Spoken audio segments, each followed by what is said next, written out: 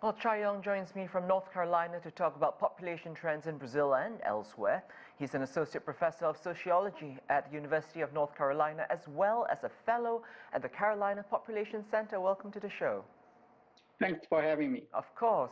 I want to start with your reaction to this latest finding that Brazil's life expectancy has dropped by 2 whole years because of the pandemic, and a UN report shows this is happening in quite a few countries. Are you surprised? Yes, I'm not surprised. Sadly, I have to admit that given the bad news coming out of all around the world, this COVID is truly have a detrimental effect all our life and have a measurable effect on mortality. So in many places, it takes decades to increase life expectancy by just a few months. How will these societies be able to bounce back from the effects of the coronavirus? No, I think that this kind of epidemic or war, or natural disaster tend to have a very direct effect, and usually that would followed by a quick rebound. Assume this, we will get the control, get the pandemic under control very soon. In hopefully this year, yeah. Okay, so you're thinking a quick rebound there. So far we're talking about mortality, right? But then there's the other side, which is birth. And we're seeing a pause button on population growth in many places. And this was also happening, Professor, even before the pandemic, right? So where's this baby drought most acute, and what are some of the factors causing them?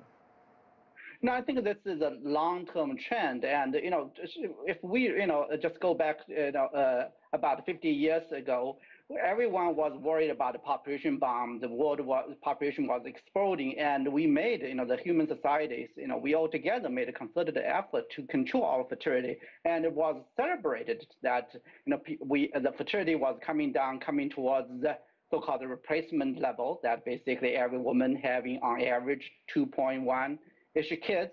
But the problem was that we did not stop there. Now more than half of the world population living under this regime called below replacement fertility. And that means in longer term population would decline. And we are going there. The pandemic unfortunately accelerated and magnified this longer term trend. People are delaying their marriage. People have competing priorities, and the COVID just magnifies everything in great scale. So, Professor, what are some of the biggest implications on the planet if the overall population begins to decline?